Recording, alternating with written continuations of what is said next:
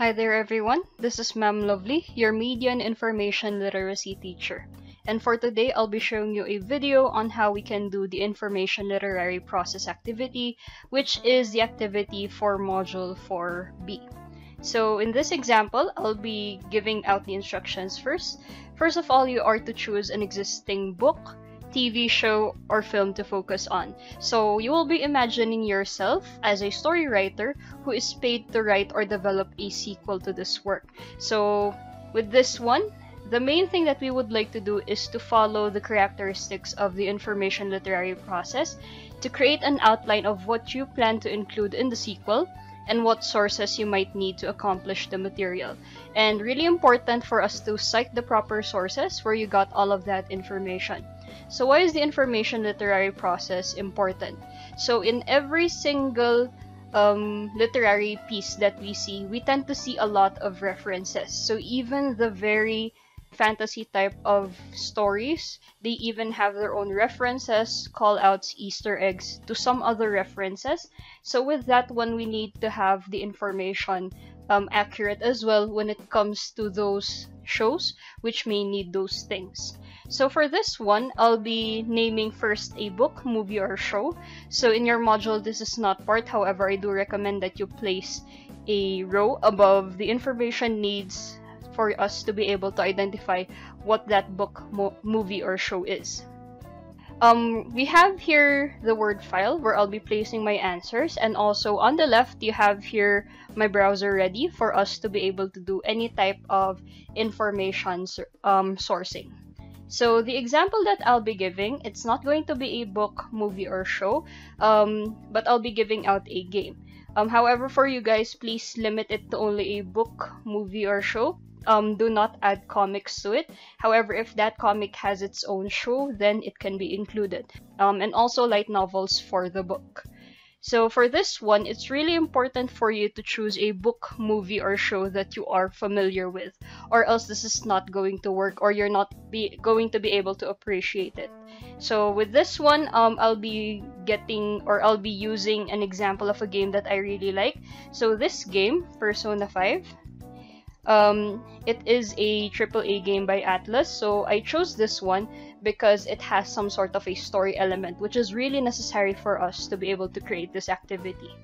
The first thing that we'll be looking into is information needs. So it answers the question, what information do you need?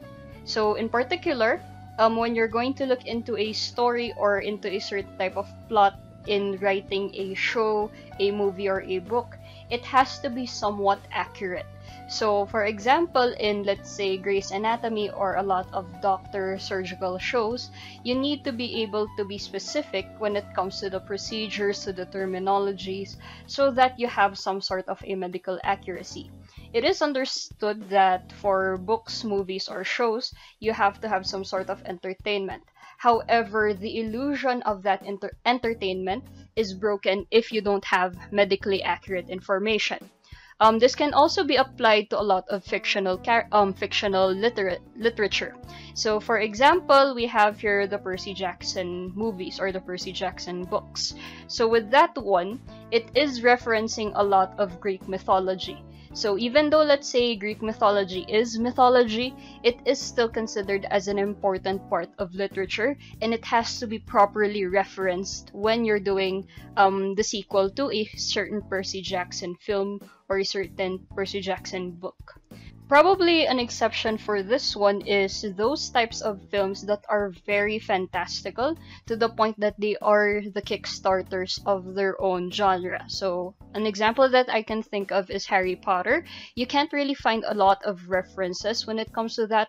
However, you would see a little bit of Easter eggs here and there, like let's say references to Merlin from the Arthurian legends, but there's not really quite a lot there. Regardless of what movie, book, or show you choose, you need to have some sort of reference that you'll be placing on your sequel for it to become more believable and therefore more immersive. So for this one, I'll be dividing it into 3 parts, so you can divide this in any way that you would like to. So I'll be dividing it according to the plot, to the setting, and the concepts. So with this one, once you've listed down the types of information that you may reference it with, then you can specify the types of information needs. So for example, for the plot, obviously for you to create a sequel for Persona 5, you have to know the plot of Persona 5. Yeah, in some of the games, it may be necessary for you to know you need to know like the prequels or the sequels for you to be able to know what is currently happening. However, for some of the games, like let's say Persona 5 or even Final Fantasy, the stories aren't necessarily related to each other. They do have the same concepts. However, this character from Final Fantasy 7 isn't the same with Final Fantasy 8. One of the important parts of tarot cards is something which we call as the Fool's Journey. So with that one, how the character would move about with his life is quite mimicking something which we call as the Fool's Journey. So you can have something like that. Next one, let's move on to the setting. So for setting, this may depend on your book, movie, or show, but for Persona 5, a lot of the settings where this game is happening is based on real-life Tokyo. So specifically the districts of Shibuya and Sangenjaya, which is the basis of Yongenjaya in-game. So if you're going to see it in a lot of videos, it's very accurate. So we have here an example of the Shibuya station. You can see that even the very details on where the posters are, where some of the foundations are really there. So that type of accuracy is something that is really important to the gamers and for those who are actually living in Shibuya or who has been in Shibuya. Next one, for setting, we can also probably look into the Japanese culture. So this can be part of concepts. However, the Japanese culture is more in terms of the setting, so how you interact with your different types of setting. And then the last one is for the concepts. For the concepts of Persona 5, that the term persona is actually part of something which we call as Jungian psychology. So they have ideas like having a person having different personas, a person having a persona that they don't really like, which is something which we call as a shadow, which is the main antagonist or a lot of the antagonists for the Persona series. So with that one, so another thing that I've stated is that for Persona 5, they specify in terms of tarot readings or tarot cards in French. So we have a lot of different types of tarot cards. So we have the standard 22, which is part of the Fool's Journey. But for the French tarot readings, I believe it's around 16 cards only. Now that we have our information needs, we're going to have to look into the second part, which is the sources of information. So this answers the question, where will you get them? So this is based from your information needs. And the sources of information here can be either primary, secondary, or tertiary. So with this one, I'll probably divide my cells into two columns for us to have one for the primary, and then another one for the secondary. So you can have another tertiary right here, however, that's not really necessary.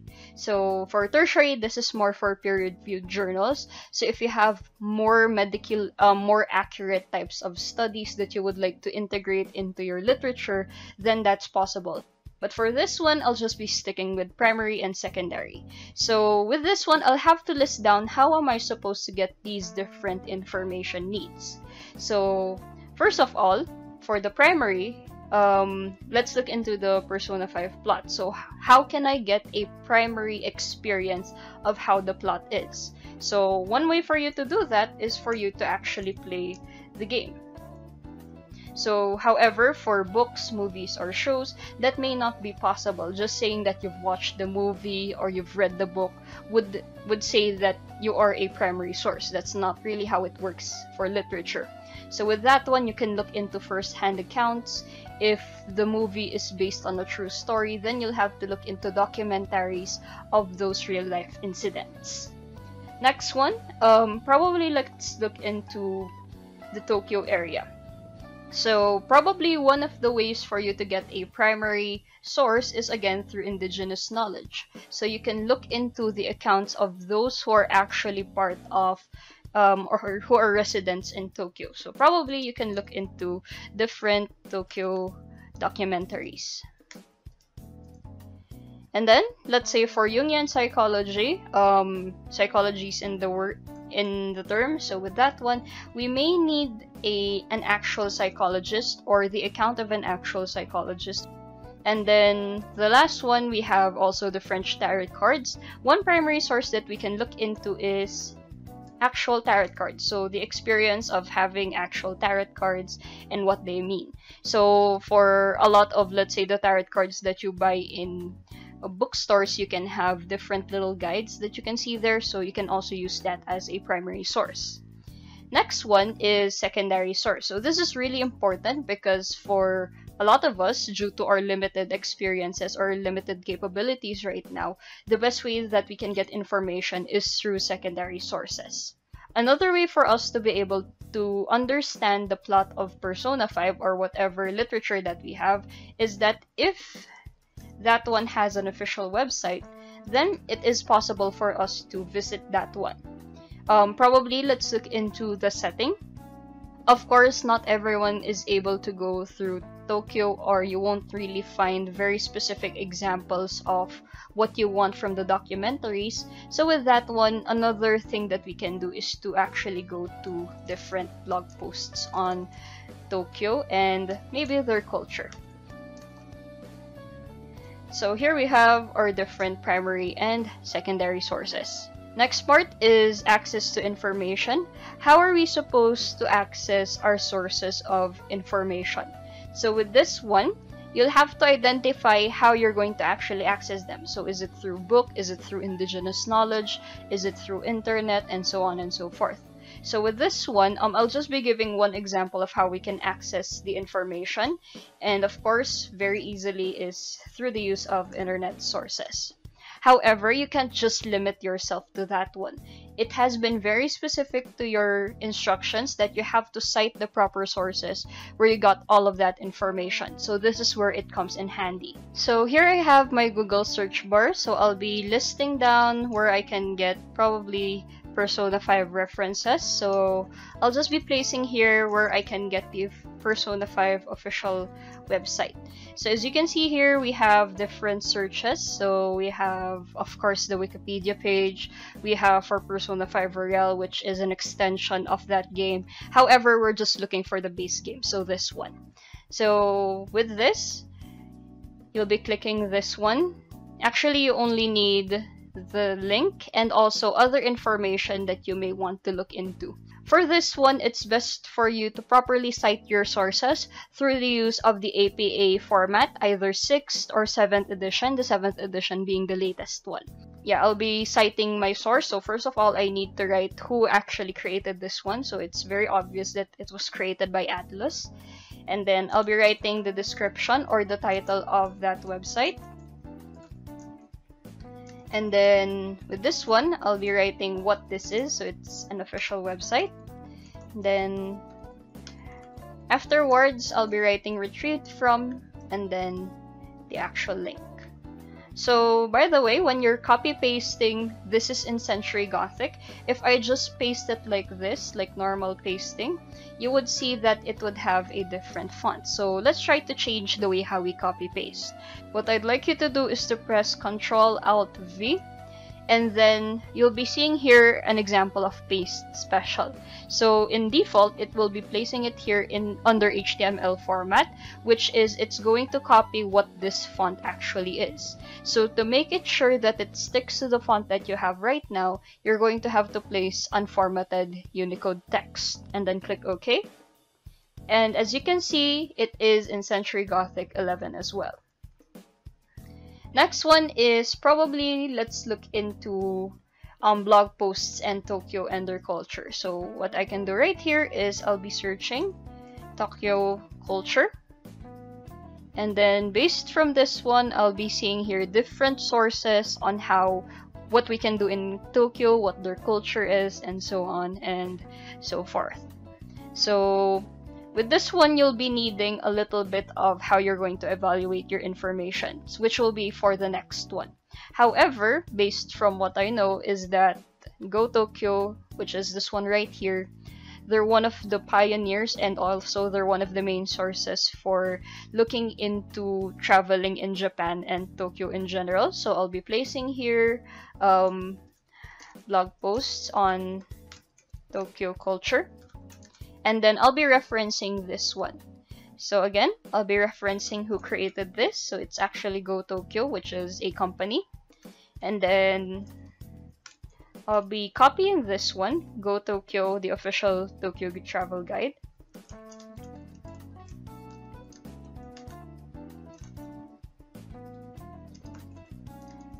And then again, I'll just be placing here website because it's not really an official website. Then retrieved from, copy this, Ctrl-Alt-V, unformatted Unicode text, and then I have the link right here. Probably I'd like to focus more on very specific types, so it's not just about this website in particular, but also I'd like into looking into probably more of their cultural experience. So I can click that one. So again, blog posts on Tokyo culture. And then who created it? Same, Go Tokyo. And then the title, Traditional Cultural Experience. And then experience Japanese culture firsthand. Then for this one, this is still more of a website. Then retrieved from, copy this link, and then paste appropriately. So here we have our different internet sources. It is recommended that you do one source for every single source of information that you have here. For the primary sources, if you have, let's say, for an actual psychologist or therapist, then you'll have to write them per name. If you have no idea on how you're going to find a psychologist or a therapist, then you can do something like crowdsourcing. So for more information on how to access information, primary sources and secondary sources, we can look into your Module 3, which is media sources. The next part is evaluating information. So for this one, for evaluating information up until stop information research, I'll just be more on explaining it and not necessarily giving you ideas, giving you specific examples, because for this one, we would more or less have the same answers. It depends mostly for how complex or how detailed you actually created your information needs, sources of information, and access to information. So first of all, we have here evaluate information.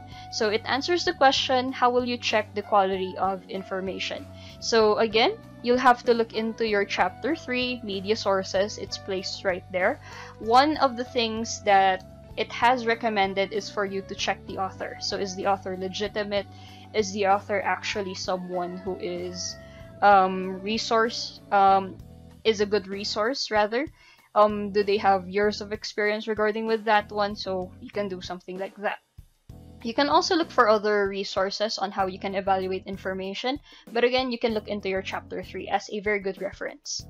The next part is organizing information. So it answers the question, how will you organize and store your information? So this is more of when you're actually creating your SQL or when you actually need to access the information for your SQL, how are you supposed to look into them? How are you supposed to store them for easier access later on in the future? So for this one, it depends on whatever type of media that you have. So if you're creating a book, then it's probably best for you to have cue cards or flashcards. For movies or shows, then you may want to look into different creating different storyboards. So for games, it's easier for us to do is because one thing that we can look into is through the use of version control. So version control is actually creating iterations of your work. So having a version 1, version 2, version 3 of your work, so that if you have, let's say, greater mistakes on your version 3 than your version 2, you can go back to your version 2 and see so that it would be restored.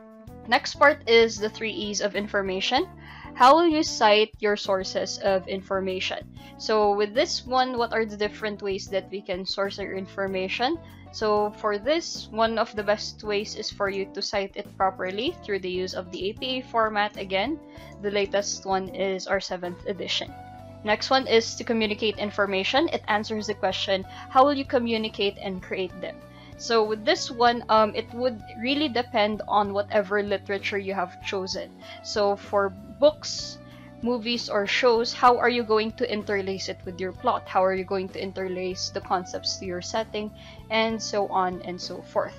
So how are you going to release that information? Are you just simply going to state it? Or are you going to make it in such a way that it's entertaining and immersive at the same time? So one of the ways that you can do it in-game is for you to interlace the characters, the characteristics of the concepts that you've created. So with this one, we have tarot cards and the Fool's Journey.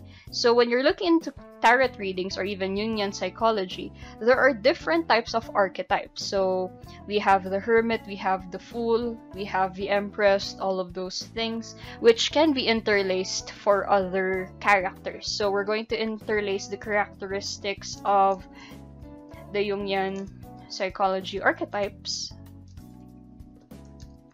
to the new characters, or the characters that we'll be creating. Because you're creating a sequel, you can't necessarily mess with the old characters. And then the last part is how you're going to stop information research. So with this one, as stated, everything comes to an end. When are you going to make so many references? Because if you create so many references, it's basically just an inside joke for those dedicated viewers that you're basically shunning out your knower viewers or your knower audiences. So with this one, you have to have a tasteful divide on when are you going to stop making so many references, and if in case, when are you going to stop finding the information that you need? Because in some cases, finding probably specific parts of Tokyo may not be applicable to your information research. So probably we can answer this question: what are the possible hindrances or challenges that you may encounter in developing your project? So one of the things that we can look into is the setting.